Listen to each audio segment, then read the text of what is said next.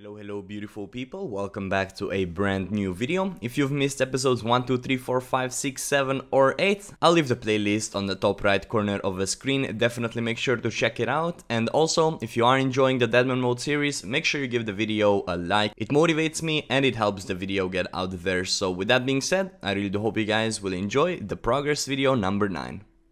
Alright, I just woke up, there's some elements changes coming in 28 minutes, but I think it's time to quest it up today. If we look at my deposit box, all the items are in here safely. If we look at what we lose, Gmal, DCM, it's not too bad. And I'm gonna take a little bit of food and we're gonna go off and quest. Alright, the fastest quest in the game. You literally just speak to him twice and the quest is done. There it is, Doric's quest completed. I did that to get some mining levels very quickly. Here we go, the second quest about to be done. And after speaking to Kagmix, we can now actually finally train Herblore, which is awesome. We are now level 3 Herblore, that's really good. Next quest on the list is the Knight's Sword. The reason for this one is, well, very easy smithing levels because everything else to train smithing is just super expensive. And even with increased XP rates in Deadmanmode, getting 29 smithing from level 1 is just really good.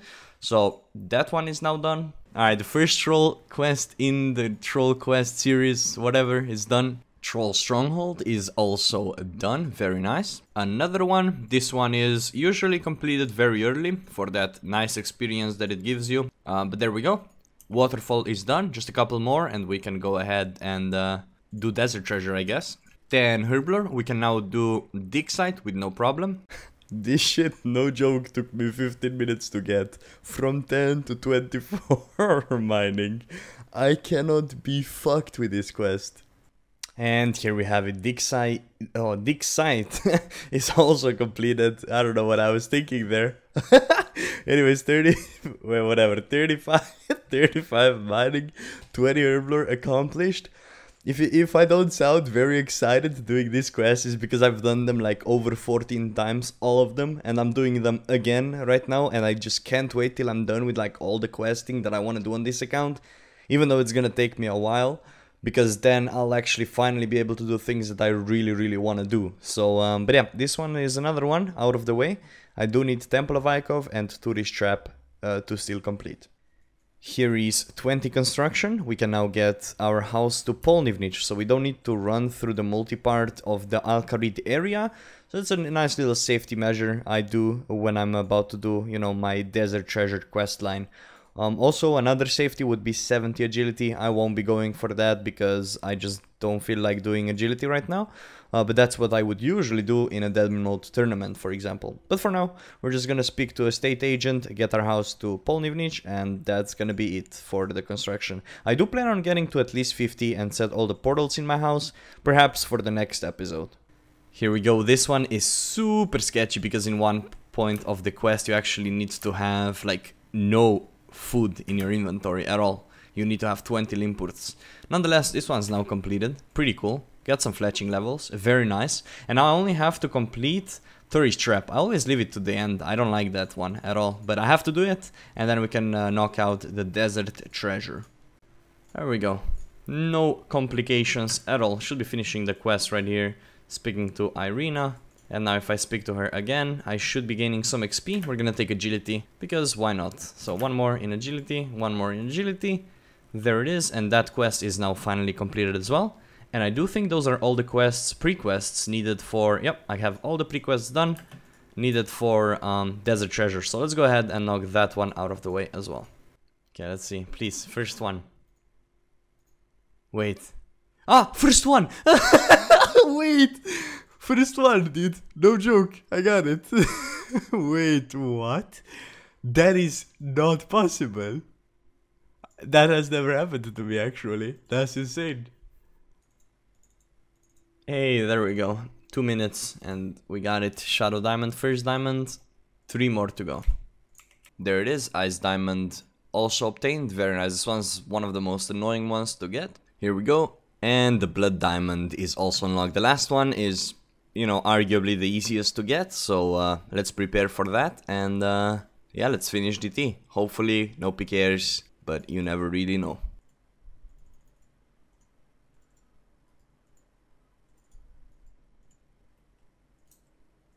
Yay! Fuck! No, man. Are you fucking kidding me, man? You are fucking kidding me, man. I swear to God. You are fucking kidding me. Okay, I'm banking my gear. Oh man, that took me way too long. There it is, DT done, 20k magic XP, and I won't be changing away from this because I think I'll do Fire Cape next. So let's just go straight to Varrock. That's pretty exciting actually. Alright, let's go ahead and do Fire Cape, I guess.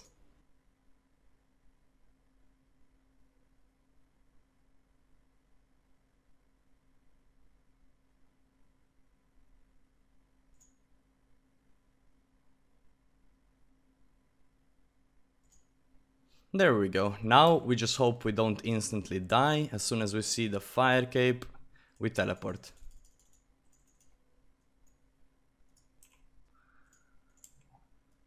Whew.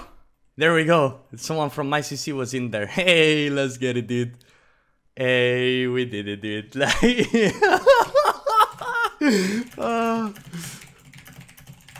Oh man. I thought he was gonna attack me, dude, but he was from CC, he was also going for Fire Cape.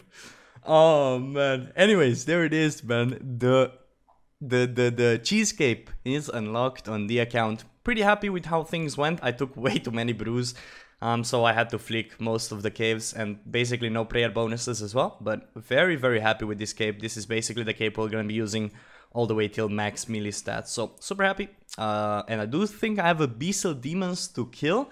I'll be doing Piety quest chain on a later date though. I'm totally not feeling it right now. I've been questing DT, then I've done Jad today, so Piety another day, but very happy. Bank is looking booming. Not really, but we're gonna manage, and yeah, let's gear up and get ready to slay.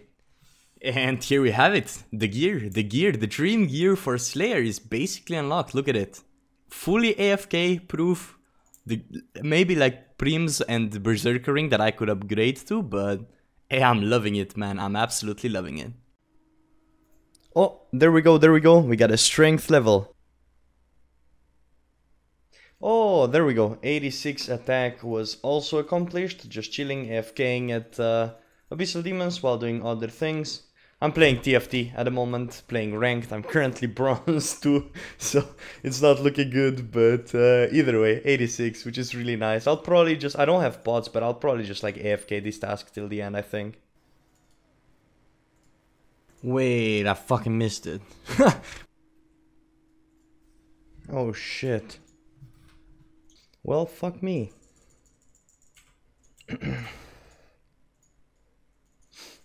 Damn, I'm heavy breathing, dude. Holy shit.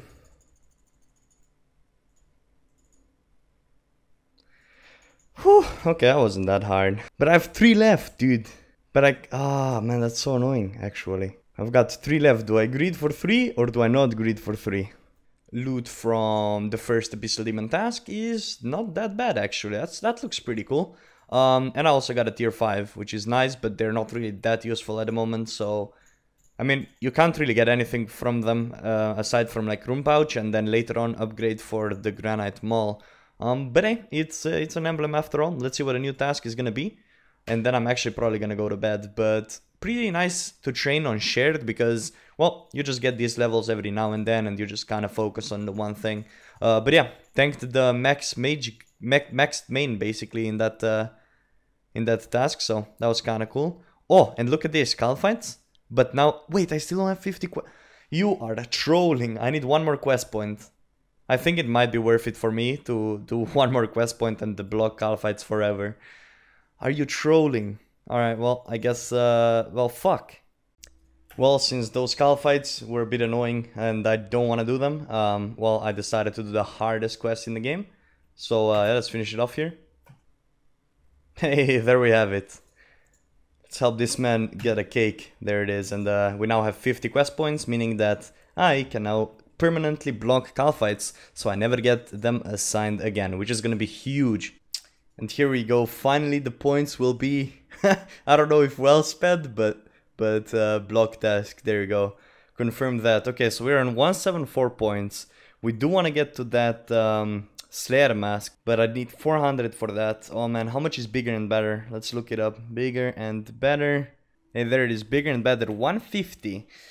When I get to the next milestone, I will do that. Oh, gargoyles, very nice. Okay, here we go, the task is done. Just look at this beautiful looting bag. Every single time I finish this task is just amazing to see, because that is 600k right there with 100k right here and probably over like 100k here as well, so really decent task. Also got me a lot of experience, nearly 82 defense, just an amazing task. Probably my favorite one right now. Gargoyles and Abyssal Demons, I guess, are pretty chill as well, so very happy with it. And I think this is a very nice place to end the video today. Got a lot of things done. Desert Treasure completed, Jed done, so we have Fire Cape, we got all the gear that we wanted to do. And then in the next episode I have some spicy things planned as well. So if you guys enjoyed, once again, a reminder to like the video because it helps me out big time, and check one of the 4 videos on the screen right now if you want to watch more stuff from me. With that being said, I really appreciate you for watching the video, and I'll be seeing you again very soon with another upload. Have a beautiful day, and bye bye.